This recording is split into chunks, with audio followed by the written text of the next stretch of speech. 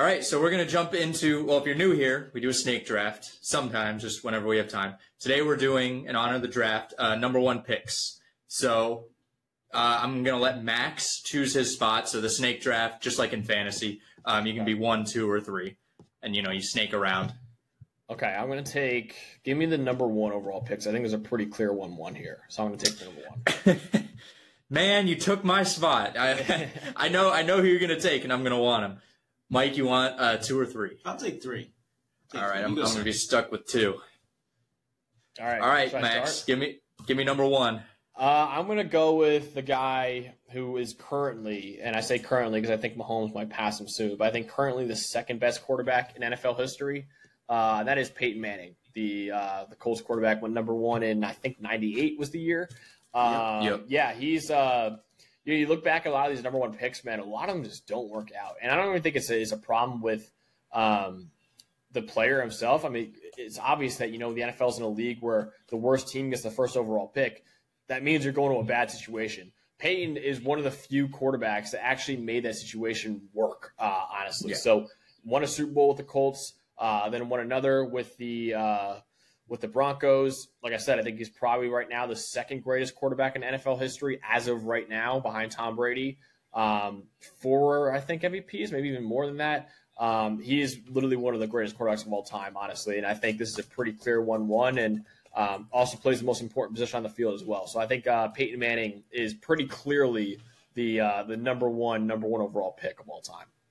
Peyton Manning, 5-time MVP. 5-time, yeah. Damn. Yeah, monster.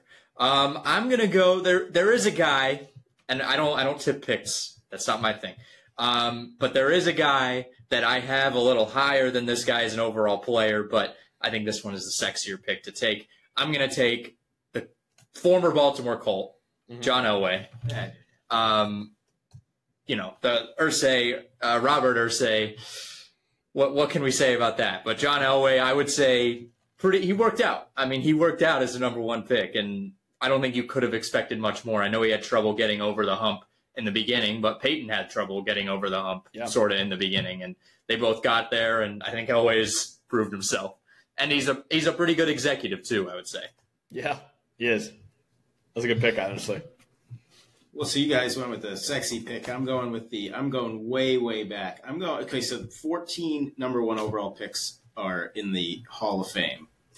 And it goes as far back as the guy that it goes back to the earliest Hall of Famer was drafted in 42. I'm going Chuck Bednarik. Okay, he was a 8-time Pro Bowler.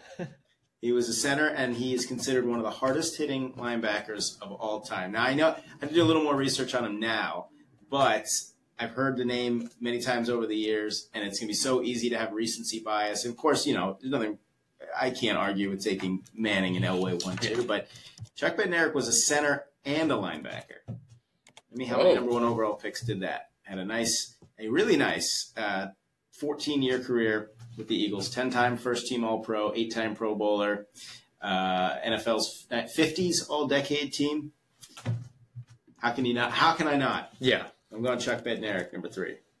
Oh, and then I get the number 4 pick. Yeah, you get the number 4 as well. How snake drafts work. Well, out of principle, I can't put O.J. Simpson. I hope he tumbles way down this list. He was a great player, but he was on my list. He was on my list of possible. And there's some other great names on here, but it's hard for me to ignore a 4-time Super Bowl winning quarterback. So I'm going Bradshaw. So I'm going back to the traditional quarterback route with my number 4 pick because Terry won 4 rings, and he's a hell of a broadcaster and a hell of an actor. Absolutely. As a Steelers fan, I appreciate that pick a lot. Yeah. Oh, you are? Okay. Yeah. I'm sure you're happy right now with another Steeler quarterback. Yep. I'm gonna go. Oh, this one just fell right to me. I'm gonna go Buffalo Bill defensive end. Damn. Bruce Smith, just monster. If you've ever played Tecmo Bowl, I've played Tecmo Bowl. He is a monster in Tecmo Bowl, just unstoppable. A lot of my older football knowledge comes from Tecmo Bowl because my dad, me and him would play it a lot, and we still play it sometimes, but he would always teach me. And the Colts were so bad at that time that you would play with other teams too. Dude, Bruce Smith, I look at it right now. He's 1980s All-Decade team and 1990s All-Decade team. That's insane. That's absolutely insane. Yeah, so he's one of the greatest defensive players of all time. I think still has the record for most career sacks in NFL history too. So, yeah, Bruce Smith was literally going to be my next pick if he got to me. But it's a good pick. Man, there's a couple. I don't want to tip picks here. There's one here that I'm looking at that I just don't want to pick because I think he's one of the most overrated quarterbacks to ever play in the NFL. So I'm not going to pick him there. I think I know who you're talking about too. Holy shit, dude! I'm not a fan of him. I think he's very much a product of what he was around. Is he an announcer? He's going to come on here. He is an announcer. He is an announcer. Okay. He is, yes, very prominent announcer. Yes. Yeah, great announcer too. Really good announcer. Nothing against him as an announcer. I just think as a player, again, great player. Just I think what he's being talked about as is wildly overrated. I'm going to go with, I know Michael said it. He wants him to tumble off field aside. I am going to take O.J. Simpson here. No. O.J. Simpson is probably, again, off field aside, a top 10 running back to ever play. I don't agree now with taking running backs this highly. But I will say back then they were valuable. And I think, again, off-field aside, he was one of the greatest running backs to ever play the game. So I'll go with O.J. Simpson here. I don't love to pick because of everything that happened with him, but I will go with him here as my other guy. He had 2,000 yards in a 14-game season. Yeah, that's absurd. Insane. Yeah, great actor too. Really good actor. He was a great. Yeah. The Naked Gun movies were fantastic. He was Nordberg. I mean, of course, this was before anybody knew about all the other stuff, but he was really funny in those movies. All right, you got another one, Max. Oh, correct. Man, it's tough. These number one overall picks, a lot of them just didn't hit, man. So you're looking at a lot of like not great guys. Orlando Pace, man. Orlando Pace. Unfortunately, PFF wasn't really around when he was playing until actually the latter half of his career before he really became a great player. But one of the greatest offensive tackles probably of all time. I know one of the greatest tackle prospects of all time. Hall of Famer. I think, he's a guy that I would love to have as my my left tackle. And I think he has really been, one of the biggest parts of that whole Greatest Show on Turf team that they had in LA in 1999. So I think Orlando Pace, again, not a sexy pick maybe, but I think he's one of the greatest ever at his position. So I think it's a pretty solid pick here. Yeah. That's that was perfect. I'm not gonna take that one guy that you were talking about. I'm gonna go Earl Campbell. Rookie year, 1,400 yards. I see 1,900 and 1980, which they were still at 14 games at that point in 1980. No, is that right? Just gone to Did they go to 16? 78, I think. Still, 1,900 yards, pretty damn good. And what was this? I had another one written down.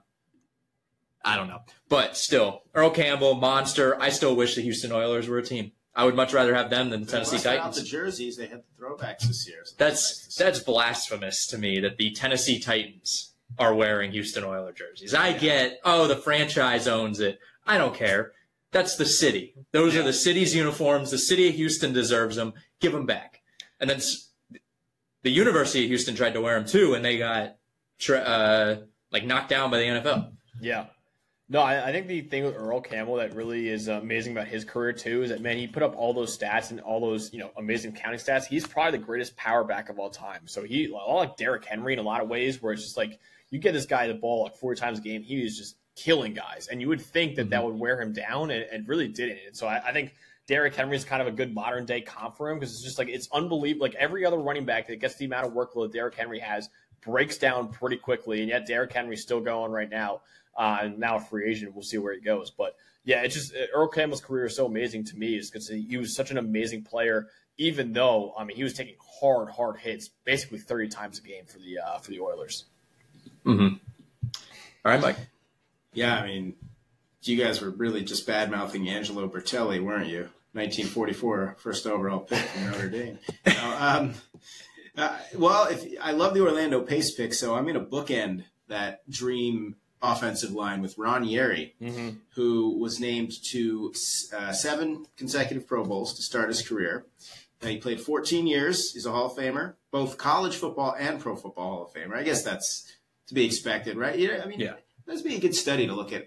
Is every Pro Football Hall of Fame, or are they also in the College Football Hall of Fame? Kurt Warner, definitely not. Definitely not Kurt Warner. That's a great point. Yes.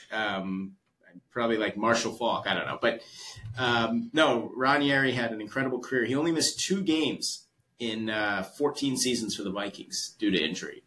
Wow. 6-time first-team All-Pro, 7-time Pro Bowler, 70s All-Decade team. Again, I know Pro Football Focus wasn't around in the 1970s. Would have been nice to see what Yerry's measurables were, but he is wearing a gold jacket, and I think he is very deserving of the what am I, number 9 in this? This is the 9th. Yeah, this is 9. Yeah, yep. Perfectly fitting. So now we've got our bookend offensive lineman. Okay, number 10. Well, you know what? I'm going to take the guy whose highway I drive on here sometimes. Oh. I'm going Leroy Selman. Damn. I heard it growing there.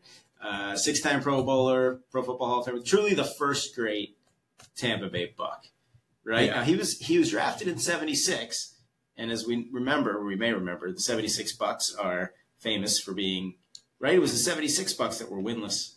They were the first winless team, and for a long time, the only winless team in NFL history. That was a 14-game season. Let me see. Until the Lions and the 14. Browns. Yeah, until the Lions and the Browns. That was the famous quote. John McKay said, they asked him about his team's execution. He said, "I'm in favor of it." One of the great all-time lines talking about his Bucs team. But Leroy Selman was like the linchpin when they turned it around. They made it to the NFC Championship game in 1979. And just a great defensive player, great defensive end, had a nice long career, played, I guess back then, 9 years, considered a long career, 70s and 80s, but he was a 6-time Pro Bowler, 3-time All-Pro. He had, looking at his, see how many career sacks he had, but no, I feel very good. I feel very good about him, even though he only had 23 career sacks, but he had 28. How do you have 28 and a half career forced fumbles? I'm not sure, but that's how good he is. He knew how to get half of a forced fumble. They might have. When did they start counting sacks? So that might have been while he was playing. Oh, that's a good. Yeah, that's a good point. That's a really good point. Yeah, and the whole 9 seasons. I know he had like a bad back that made him retire early. So I mean, he could have had even better. He's a Hall of Famer. He could have had even better career if he had a bad back too. I mean, yeah, he's a legend. So I literally was my next pick if he came around to me. So I think that's a good pick. I'm going to show my age here. I'm really going to show my age because these guys are the guys I really grew up with. They're both quarterbacks. First one, Cam Newton. Cam Newton was when Cam was Cam, he was one of the greatest athletes I've ever seen. I think like that 2014 or 2015 season, I don't care about the Super Bowl. Cam Newton was one of the best athletes I've ever seen step on the field. He's just a monster, like physically imposing. He couldn't last, but I think Cam Newton deserves it more than anybody. Okay. Yeah. It's a good pick. That was another one I was looking at right there. So am I up right here? I have 2 picks? Yeah. Okay, I'm going to take 2 quarterbacks as well. I'm going to go with Eli Manning first. So I got the 2 Manning brothers on my team. Eli, good, always been a good quarterback. Never obviously reached a legendary status as Peyton, except for in 2 games he did, which were in the Super Bowl against Tom Brady, the Patriots. First one, I think it was maybe the first Super Bowl I ever remember watching fully, was the 07 one against obviously the undefeated Pats. Greatest upset maybe in sports history, and one of the most legendary moments ever when he breaks out of the sack, launches it to David Tyree, helmet catch. Next Super Bowl he plays Tom Brady again I think one of the greatest throws in NFL history that doesn't get talked about enough is that sideline throw to Mario Manningham between, I think it was double coverage, and Manningham made an unbelievable catch too, getting his feet down. I personally, that's probably a top 3 throw ever for me, considering how important that stage was when he threw it. So again, really good quarterback for his whole career, and 2 games against the greatest quarterback of all time, he was legendary. So I think Eli Manning, again, a guy who was drafted like John Elway, pulled John Elway, where he was drafted by one team and refused to play for that team. So he went to a different team. Eli went to the Chargers originally, and then obviously got traded on draft day to the Giants. And one of the funniest pictures ever is Eli giving a awkward smile, holding up the Chargers jersey when he was drafted because everyone knew he didn't want to go there. So yeah, I think it's pretty funny that Eli and John Elway both did that, and honestly worked out for them. So I would go with him. And the other quarterback I'll go with is Matthew Stafford, who, again, great career, always been an unbelievable quarterback in Detroit. Then he gets traded away to the Rams, wins a Super Bowl with them. Again, like Eli Manning, had a really legendary performance in the Super Bowl.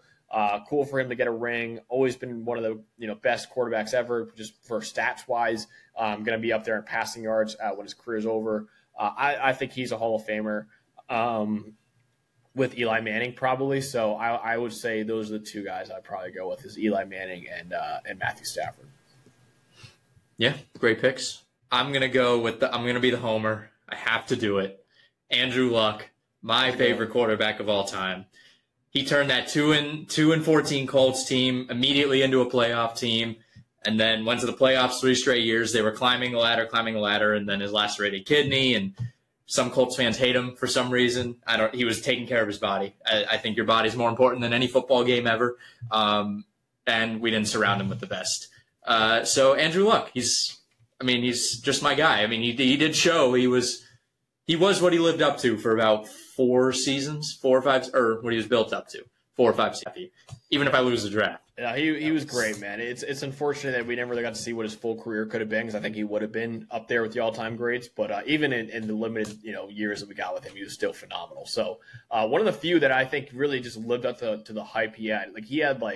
Peyton Manning, John Elway had this crazy hype coming out of college, and they all lived up to it. I think Trevor Lawrence had the same hype, and we'll see if he can live up to it. I think he can.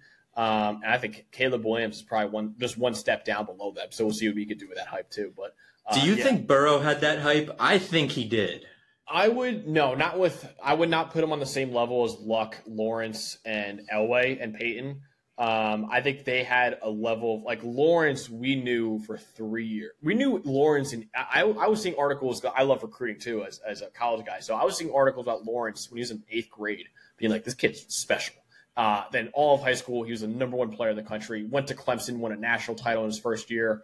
And was one of the best quarterbacks in college football history, honestly, over his 3 years. So I think Burrow was different because Burrow had the 1 year, which is great, but Burrow only had 1 year, really, where it's like, oh, this guy blew up at it. It's kind of like a Cam Newton year. I wouldn't put up Cam Newton as one of the greatest quarterback prospects ever either. So that's why I would probably say Burrow's one step down below.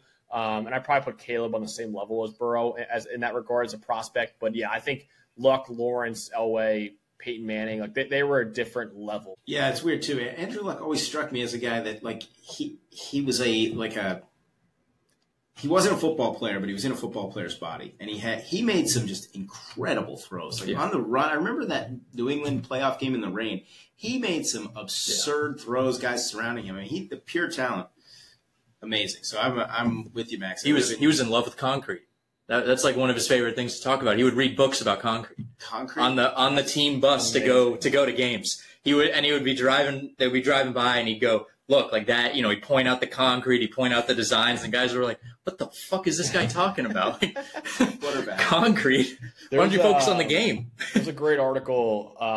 Someone did it a couple years ago from ESPN. I wish I could credit the writer. Was it Zach Kiefer? I think it was. Yeah, it was like just kind of like where has Andrew Luck been? It's just been like him like in a wooden cabin, right? Over the last few years, he's just off the face of the earth, really, living his life with his family, which I think is awesome. So I'm very happy for him that he, a lot of these guys don't retire before their body breaks down. He was lucky enough to know, hey, I got to get out of here. So I'm really happy for him. He's obviously got a great life now. But there always will be kind of like a whole what if, because the whole Andrew Luck was starting to reach, superstar level status. He actually was at that level already. So him walking away from the game, I'll never forget where I was when I found out that news, because it was definitely like a where were you when moment. Because it was one of the biggest stories I can remember in the NFL, honestly. He was such a big part of my just childhood. When you're a kid, sports are everything to you, and you look up to these guys. Like, I still talk about Andrew Luck, and I well up a little bit, and I'm like, this is ridiculous. What are you doing welling up over a man, like another guy, an athlete? Like, I love football. I'm like, don't cry over this guy. But I'm like, I can't help it. Like, he gave me so many happy and sad memories, and I'm doing it again. I'm just going to stop talking. Final pick. We got to go. I got to give the old guys again some love here. I'm going back to the 50s and Paul Hornung, who, again, just like Chuck Bednarik, actually was not only a great halfback, he was also a kicker. So that was back when it was like you couldn't talk smack about kickers when they're also your halfback, right? And Paul Hornung, he was on the so his last year with the Packers, basically his last year in the NFL, was the first ever Super Bowl, but he did win 4 championships. This was really before a lot of like big time accolades, but he was just a linchpin of those Lombardi teams, and just passed away a few years ago in 2020. Lived a good life, 84, but he was a Heisman winner. Appreciate that as a college guy, Notre Dame guy, and I just think he, it's hard because we kind of think of these players in different eras, and we just automatically assume like, oh, today that they probably wouldn't be, but we really never got to appreciate how great they were, even if it was in a different era. And Paul Hornung was pretty damn good. So I'm going to go with him. There's an award in college football now called the Paul Hornung Award, and it's given out to the most versatile player in college football every year. So that just shows you, how amazing he was as a college player. And obviously, yeah, he had a great NFL career too. So yeah, I think it's a very worthy pick. Yeah. Before we move on to the real NFL draft, I'm going to give a couple of honorable mentions. Mike Vick, just hell of an athlete. Pure excitement. Yeah. Bo Jackson, again, one of those guys if injuries didn't. Yeah. And then what was the other one I had? I lost my spot here. I think Jeff George. Yeah, Jeff another Colts. I think we can give credit to Troy Aikman. I think this is the point. I'm glad none of us took him. I think Troy Aikman, now we can give him the credit because I think he does deserve to get a shout out here. He was a 6-time Pro Bowler, did win MVP, 3-time Super Bowl champ. Again, those Cowboy teams were freaking loaded. He's a lot like Brock. He was a lot like the Brock Purdy of those Cowboy teams, if you will. But he is a 3-time champ, did win MVP, so I'll give him love there. But I do, I hold people who kind of put him up there as one of the greatest ever. Like I don't think he's close to it. But he was a solid enough quarterback, and he did tuck 3 rings. So I'll give him credit for that for doing that for sure. I'm going to throw in a few of the Hall of Famers that did not get picked. 1942 running back Bill Dudley, 1945 running back Charlie Trippy. Trippy? Did I say that right? It was Trippy. Honorable mentions for sure. And I got to throw some love to Keyshawn Johnson, because say what you will about him as kind of a diva, but had a pretty good NFL career. And despite writing a book that was called Throw Me the Damn Ball. I love that. I love that. And Drew Bledsoe obviously had a really good career. Irving Fryer. Yeah, Irving Fryer. I mean, I would the fun exercise would be the all-time bust or Too Tall Jones, Bubba Smith, who was also an actor. But I think the fun draft would be who are the all-time worst. Oh, right? There's probably have a way more list of names than here. But no, that's good, man. I like those shout out. I love how you got all the 40s, man. You're bringing out the 40s on us. I think that's great. We were talking about this. We got to love the history, right? There's so much of this game is about just the history and how we got here. And so these players that so easily forgotten because they were from many moons ago. Yeah. No, dude, all right. I think that's a great shout. Let's jump into the and speaking of uniforms, we're going to do our uniform draft. Right. I'm going to forfeit the first pick to you. I'm going to give you the 1-1 here. Let me just I'm a very visual guy. I want to be looking at all of it at once, so I'm not missing anything. The NFL has Adam Rank had the ugliest uniforms in history. He actually put So this is our favorite. This is not the best. This is just what you love the most. I know I don't. I never liked the Steelers Bumblebee ones. Oh, I love the Steelers. Seahawks with those like really bright green ones that they wore on like primetime games. It was just nauseating. Oh yeah, the Nike, the lime green or whatever. What was it? The Color Rush. Every team had those ugly ones. Yeah, like the mustard. Who had the mustard uniform? Jacksonville. Jacksonville, yeah. I think it was like maybe Cleveland and Jacksonville played a Thursday night game because they would only wear them on Thursday night. Tennessee and Jacksonville. That was Henry's 100-yard or 99-yard rush. Yeah, that sounds about right. So how does this work? So you do one, I do one, you do one. It's just alternating. We're going with best? No, your favorite. Favorite of all time? Yeah. I really like the Chargers powder blue. But the set like earlier, they went a little sleeker in like the late 2000s, and now it's more. Now it has that alternate look that they use it as like their main one. But I'm thinking like early 2000s, the ones that really looked like the old AFL Chargers. The Lance Allworth Chargers powder blues are my favorite. Okay. I'm gonna go with my all-time favorite uniform. Like this, I think almost of this is all of sports. The Houston Oilers.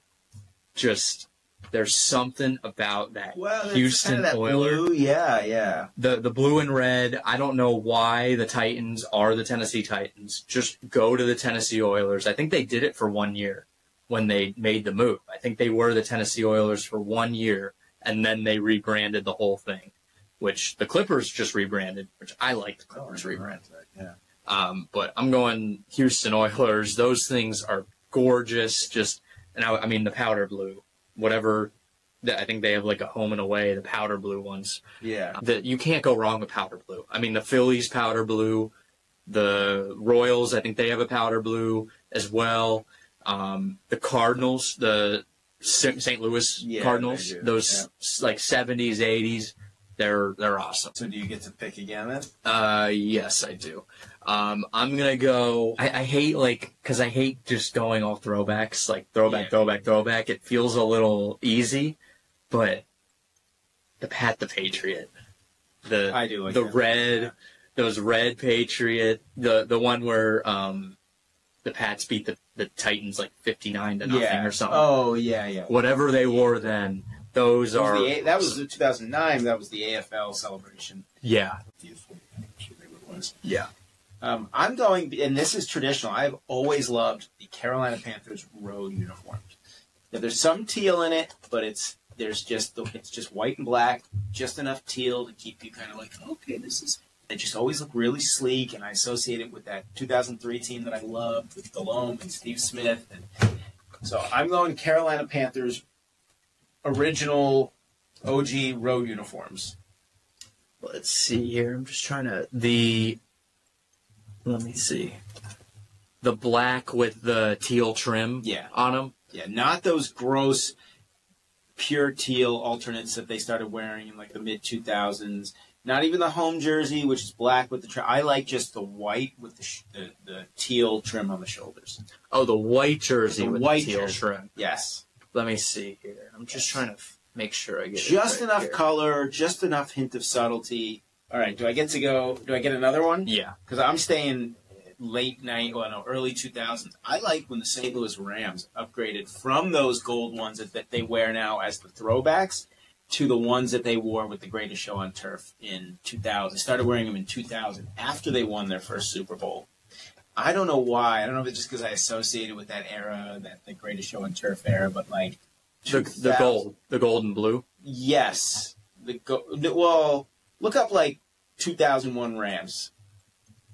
And if you just look at the images, the uniforms they wore that year as their home jerseys, and I mean the road jerseys too. So it's like it's not the yellow gold. It's more of a mustard gold. It's like dark. They had the road uniforms. Well, the home uniforms were the dark blue, gold trim, gold numbers. Yeah, and then they would wear gold pants.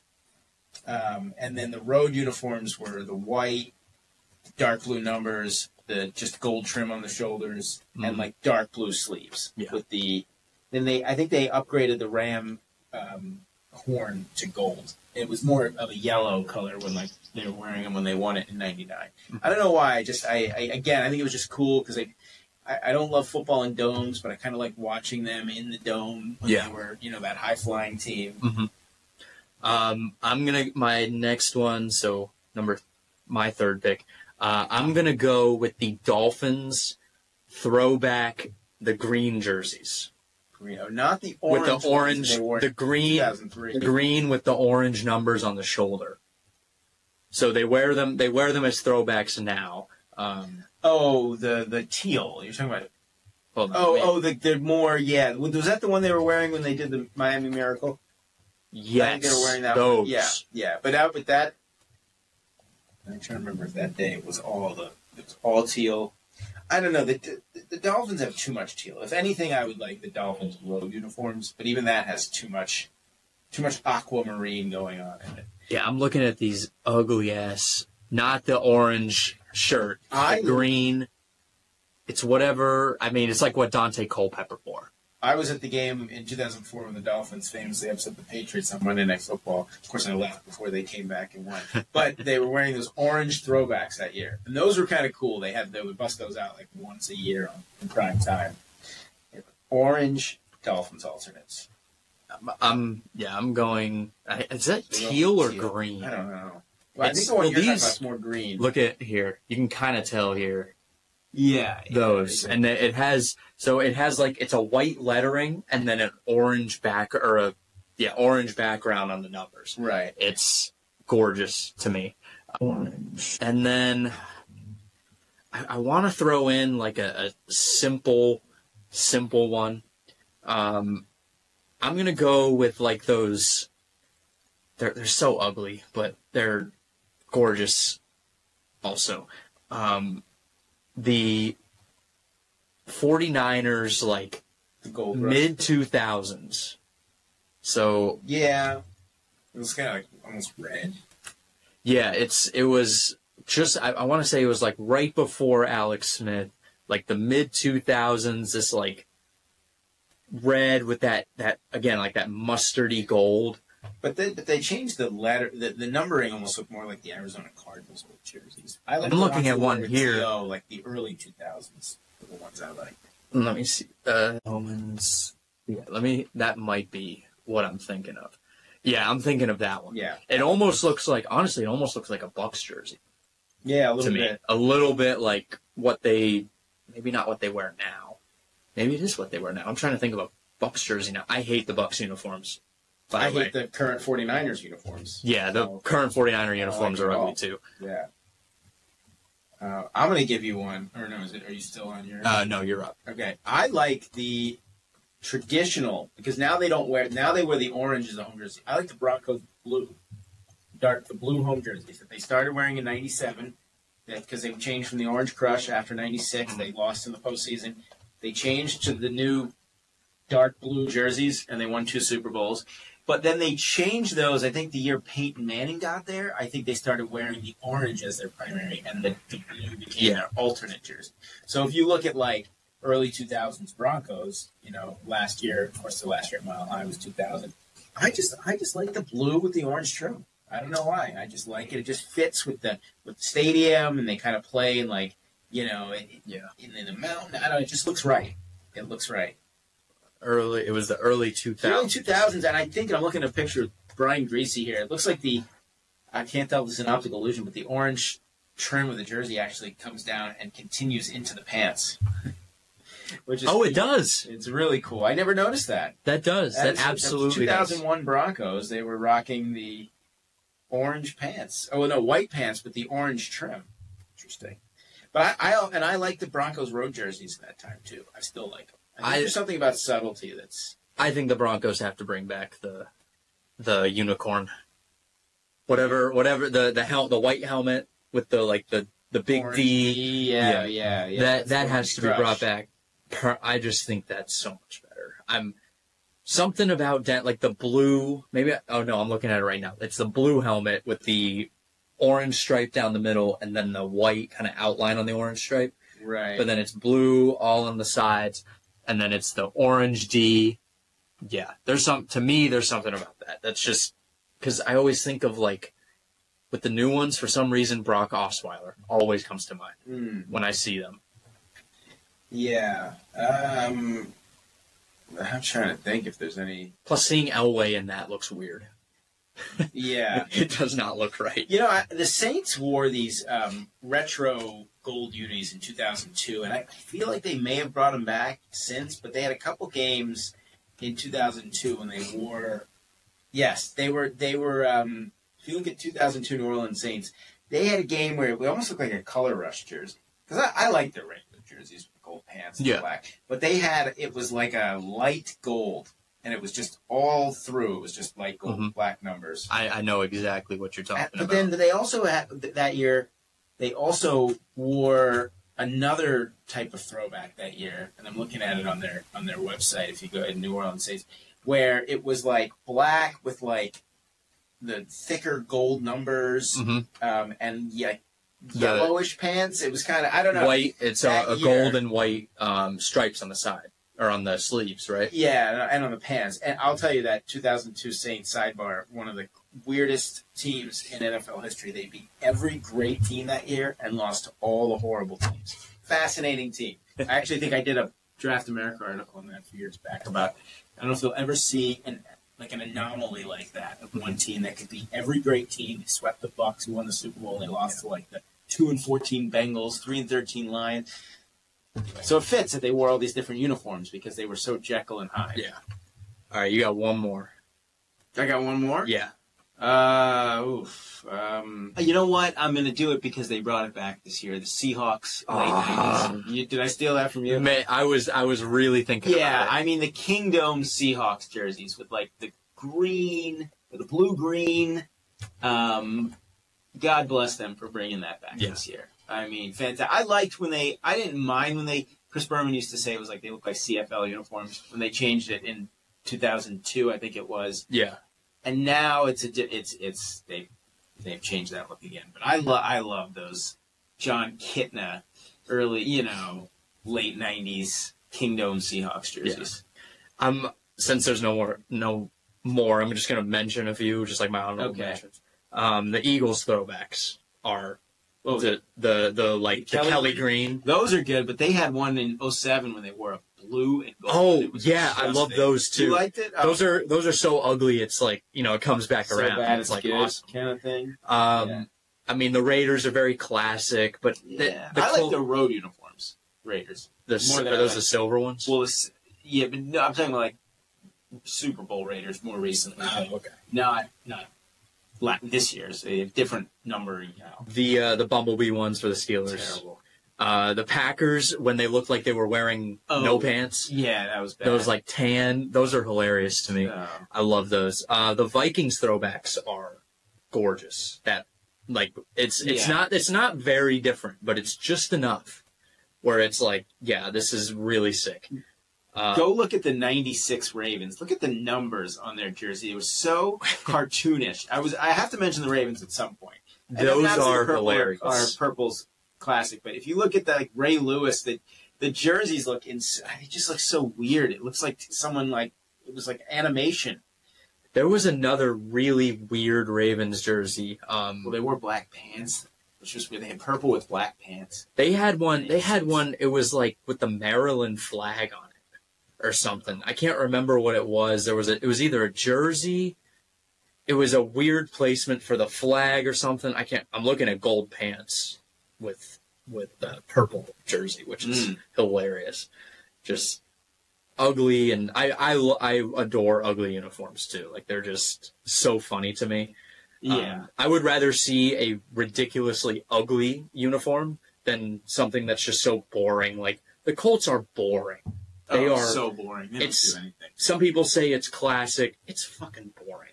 They always do the throwback against the Steelers with the Colt on the back, like the two Colts logos on the back and nothing on the side, and then they have like the 3 stripes. Nothing unique. There's nothing unique about it. The Steelers, I think they've had a couple cool throwback ones. Cincinnati, they're kind of eh.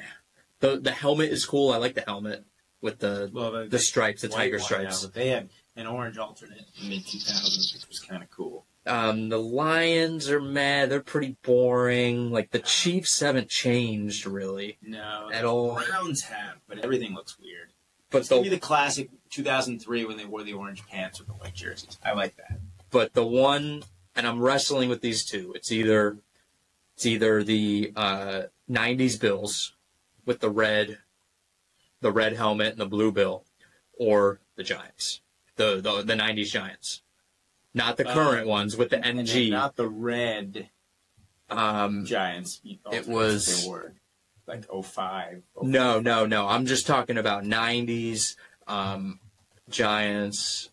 Let me see here. Yeah, the one they brought him back, I think this year. It has the Giants in script. It's whatever Lawrence Taylor wore. Right. I'm wrestling with those two, but I'm going, because I've done a lot of blue. Well, I've actually gone back and forth on this. I'm going to go with the blue because I've done 2 red and 1 blue. I'm going to go with the Giants, with the Giants script on it. Just very classic. Right. Very just, it just screams 1990s, 1980s, really, to me. Whatever, Giants. Yeah, they're doing new ones again this year, I think. Are they? They were announcing uniforms, and we're going to wrap up in a minute here. Yeah, coming in April. They're doing new uniforms. They just did new ones not long ago, I feel like. Whatever they did was like 2 years ago. Either way, they're meh. They're okay. All right, well, that's it. We're going to wrap it up. I think there's a few cool new articles that have come out on Chaotically Intolerant, so go check that, chaoticallyintolerant.com, some baseball stuff. We're going to be ramping up the baseball. I think we're going to be doing some vlogs from maybe some different spring training games. We're going to try and coordinate that. Yeah, that's all, and we will see you on Monday.